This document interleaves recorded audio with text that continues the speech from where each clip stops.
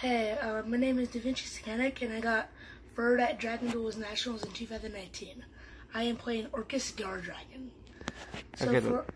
So for the Orcust engine, I play pretty standard.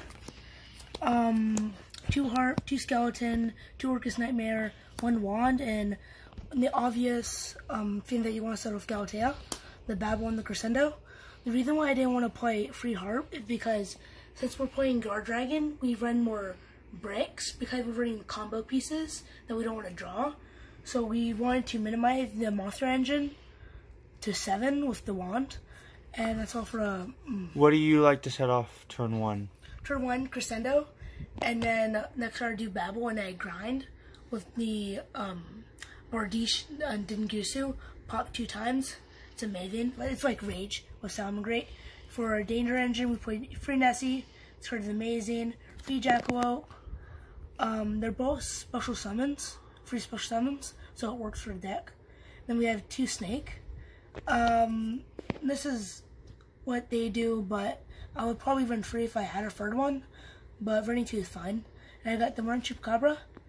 The 1 is fine. I think I should remain a Bigfoot, just to out floodgates or monsters that I don't necessarily want to have on field that they have. And I thought for the Danger engine, this was amazing over the weekend. Helped me play through boards. And then the obvious Phantom Knight engine. Without this, I would lose 2 negates and the Dengusu pop. Did you ever miss the cloak? Yeah, I should have ran the cloak, but I forgot to. And every time I drew this, it was dead. Or if I just run it back with Saruja. But I can't depend on spinning it back with Saruja. And if they get Saruja, then I probably just lose. And then we played the Crusadia engine, 3 Crucia, 2 Draco, and 1 Maximus. This card was amazing. It was amazing in Salmon Great. I summoned it to Summit Wolf, popped their set, and then I played my turn. 2 Draco for the Sparfa play. When you move it, when you summon LP, move it, and then do Brotar. The 1 Maximus is because it's a light. So you said you special Reclusia and or Draco or Maximus to the zone that Sunlight Wolf points to, correct? Yeah, so we don't have to use our normal summon. Did it hurt that they got to add the Gazelle? Not really, because our board is way too much for them. And we're probably just going to kill them anyway. Okay. So fair. The light is because our deck is dark, but we run Orcust. And the reason why we run it. It's also a good one-of. And then for the GuarDragon part, the dragons that bring out the GuarDragons anyway, 3 Wyvern Burst and 2 black. Running 3 black gets cloggy because we're running Orcust again, and we don't have that many light monsters. So running 3 Wyvern Burst and 2 of this was fine. And then we have the 2 Levianeer, winning all my matches. Would you play 3? Probably not, because every hand I just had a way to get to it. And if I ran free, it would probably get too cloggy and too bricky. And like I said, running unnecessary bricks, because the GuarDragons, we run like Brotar and Goliath and Diablos. We don't want to drop like bricks, and then we add a third one, it'll probably get a little bit too bricky. But we have the Danger, so I don't know. The 1 Diablos, 1 Brotar, 1 Goliath. This engine is amazing. Brotar won me games, most of my games, just because destroy it by battle, summon it, discard, add Levianeer. It's amazing. Sometimes I even crash my own monster. If they ash my mermaid, I'll just go crash, summon Omni Dragon, and get Levianeer by discarding a card. And then I'll just destroy their board. Goliath is for the Heretic Link. It's really good against Sky Striker, Salmon Great. This is a free floodgate off the Heretic Link. Did you miss Eclipse Wyvern? No, not really. We tested it, and it's an unnecessary extender that we don't need, because all we need is summon this, and then we get this. That's all we need. This is for the second rip, if we can do it.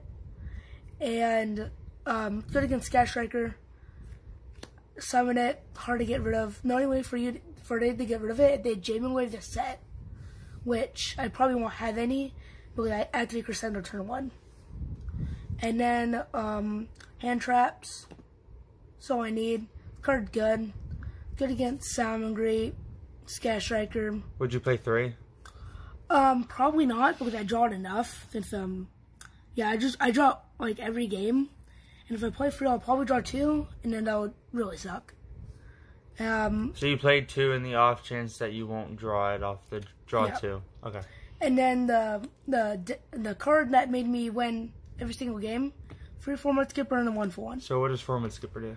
So it reveals the card from my extra deck, and then it copies its name, attribute, and typing. So I can reveal Phoenix. It becomes Phoenix's name, it gains Nightmare, and I can summon Mermaid. They can't gnome it, so then they'll sign gnome, they'll attempt to gnome the format skipper, and then they can't. So then I can just do my whole Orcust combo, or I can reveal LP, and I become a LP or Pisty fodder for the GuarDragons. And then, so you're technically playing 4 because of the 1-for-1. Okay. And 1-for-1 is also for the Omni Dragon. If I draw these 2, if they negate this, then I just summon Omni Dragon. You go full ham. Yep. That's it for the main deck. How many in the main deck? I think 42 to 44, about around that. I'm not completely sure because I forgot. In the future, would you want to cut it down towards 40? Probably. Or was it consistent? It was pretty inconsistent. I barely bricked. The only time I bricked is when I drew just 5 random Orcust cards.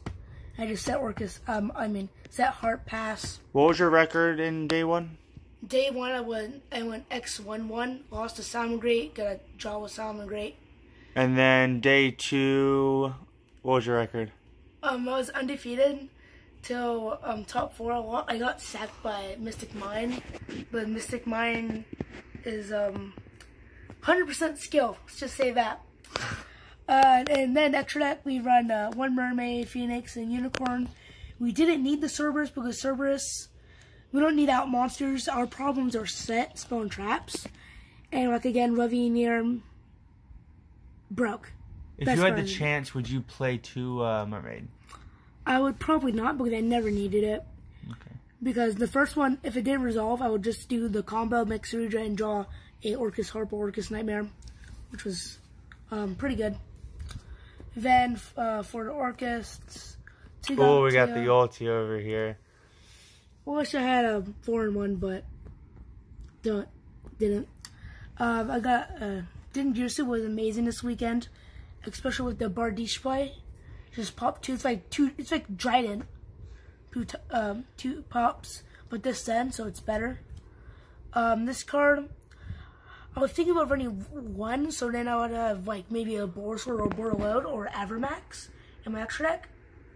But running 2 is fine. It's actually really amazing because most of the time when they had their turn after to make my board, they attempt to destroy it, which sucks. So I just make another one, my second one, and then I set Babel, and then I do Dingirsu, I attach the skeleton, and then link off, and then pass. So now I had the Dingirsu Bardiche play during my second turn, and then they can't play. That's all for that. The GuarDragons. Pretty typical. Yeah. Standard. I was trying to fit the Agripane play in, but we didn't have enough room in it. It's kind of tight with the Orcusts. But TD, they don't need like Unicorn or Mermaid or Phoenix. So besides that, that's it. And then for the regular dragon stuff, 1 Heretic Link and 1 Triple Burst. This card is absolutely amazing. Same with Heretic Link, because this is amazing. It's Salmon Great, bounce back Sunlight Wolf when you summon it, or the normal summon Goliath, just win. This card is good against Sky Striker. That's all really good for. I never use its turn 2 effect when I tribute it, so I'm going to link 2 from my graveyard. But these 2 were still amazing. That's it for those generic dragon stuff. And then the Crusadia links, one Magis and 1 Sparfa. These 2 were amazing. Sometimes they negated the Magis or Sparfa, and then I just did Orcust plays, and then I set up my board and then pass, and they couldn't play through it, which is nice because that means probably I win. And then for the generic, the thing that goes with the GuarDragon stuff, the Suruja, this card's broken. If they negate it, then I literally just do Orcust stuff. The whole GuarDragon is just thing to negate, so I can do the Orcust stuff. So with that, and then one B cut, one Bardiche. This is for Defensive Knight with the Dingusu play. This is for the Diablos. And I can put a token on Goliath and pass against Salamangreat, which is pretty nice. That's it for the extra deck and the main deck. Time to go for the side deck. My side deck really sucked. And if I had a better side deck, I probably could have beaten Mystic Mind better. So to start, I ran free Lancia. Pretty good card. I went against TD. Went first one, game 2. When you side this and you activate it, it's really nice because then you just do your Orcust stuff and then make negates and pass. So this card was really good this weekend. And then the best card overall was the Gammas. So was Driver better than Gamma? Absolutely, man. I drew this like every time I drew this. So I went night 2. But at least you contribute and it's a sick. Against Salamangreat, I just do this against their Gazelle and they lose. Literally, they just lose. They can't do much. And then 2 Spell Counselor. I wish I ran free, but I decided not to. This card was amazing because I summoned against Sky Striker when they negated my plays, and then I passed and I won. And then free Black Garden. This card sucks. No, please don't side it. I did against Mystic Burn. My guys were halved. I kind of forgot about that, my attacks, and then I literally couldn't kill him. And all he did was kept burning me for burn cards. So don't side this card. It's really bad with my experience. And then free Evenly Match.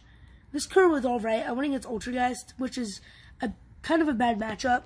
When I evenly matched them, that was a scoop for him, and I won.